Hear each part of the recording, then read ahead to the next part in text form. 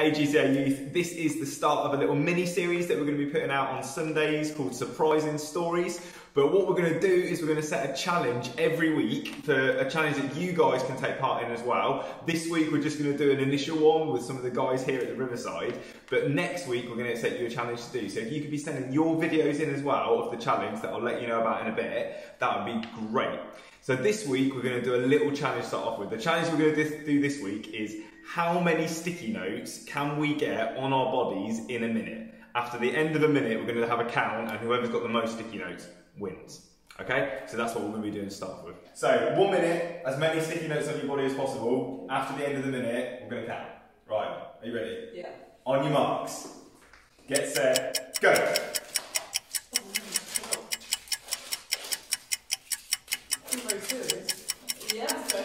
Oh, Max, get them all together. Yeah, can I just get a whole one? No. Oh, no, they've got to be individually done. Oh, someone's going very quick. I can hear the pain sound. You've done this before, I can tell. Okay, I'll just hold things closer. No, first time. I've watched it be done before, which is probably a lot sadder. Oh, take this on top. I'm taking this so quick, please. So I'm saying it's not with the face.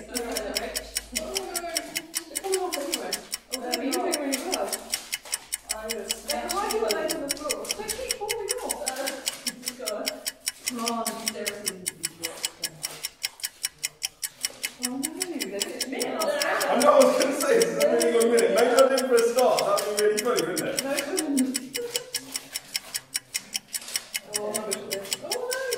I've done it.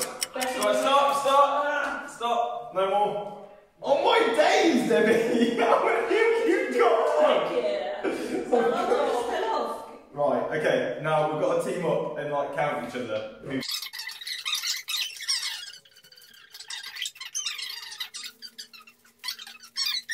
28, 29, 30, 31, 22. I lost. How many did you get? 14. I got 24. That is 8 years. How did you get so many on?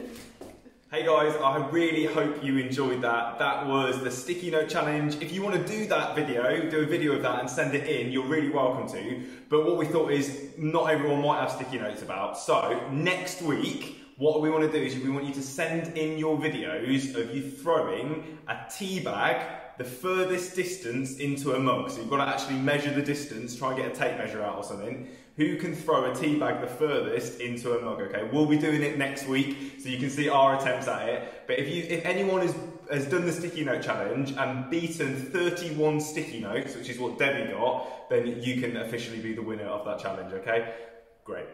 Hey guys, so like I said, we're doing a series called Surprising Stories over the next 3 weeks. We're still going to be doing the challenges, but this is all about us engaging with the Bible and trying to be encouraged in something that God has got for us. So the first surprising story is a parable, which is a story with a meaning that Jesus told, called the parable of the hidden treasure. So I'm just going to read it to you. This is from Matthew chapter 13, verse 44, and it says this: "The kingdom of heaven is like a treasure that a man discovered hidden in a field.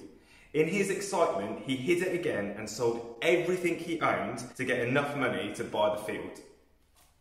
So that story is, like I said, it's a story with a meaning. And in this story, the man walking through the field that's the picture of us, okay? So we're walking through our field, we're walking through life, okay? That life is a journey that we're walking through. And as we've gone through that journey, we have discovered something, or something has been revealed to us. And that something is Jesus. And the point of that is that when we discover Jesus, who he is, what he has done in dying to save us from our sins and rising again to give us new life, that when we discover that becomes our treasure, the thing of ultimate worth in our lives, and that actually everything in our lives then is not only less valuable than that thing, than Jesus, than knowing him and loving him, it is also something that we need to hold in our lives as our treasure. So Jesus, in another bit of the Bible, talks about how where our treasure is, that's where our heart is. Where the thing that we value the most is, that's where our heart is. And actually, it is a challenge to us to think about, is our treasure in Jesus?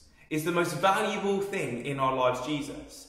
Because the really kind of weird thing, the trippy thing about it is that Jesus is the most valuable thing in the universe, that God is the most valuable thing in the universe, and whether we feel that or not, that's true. But actually what God wants us to do is to experience him as our greatest treasure. Because out of that experience of him, of knowing Jesus, all of the things come into play. Real life, fullness of joy, peace and meaning and love come out of that place of knowing Jesus as our supreme treasure. And all the other treasures, they're not necessarily bad. You know, our family, our friends, our Xboxes and PlayStations, social media accounts, all that sort of stuff, that's not necessarily in and of itself bad. But when that stuff becomes a supreme treasure in our lives, one, we lose Jesus as the main treasure, and two, those things can't do what God has done for us. So the challenge and encouragement, I guess, is Jesus your treasure, the thing that you value most above anything else in your life? And if he's not, or you're not sure, why don't you ask God to reveal himself to you today, to be your treasure, to show himself as the most valuable thing to you, to know more of his love, more of his grace, more of his mercy, more of his kindness, and for you to be able to overflow then from that to the lives of others. God bless you. I'm praying for you guys. Look out for the video next week.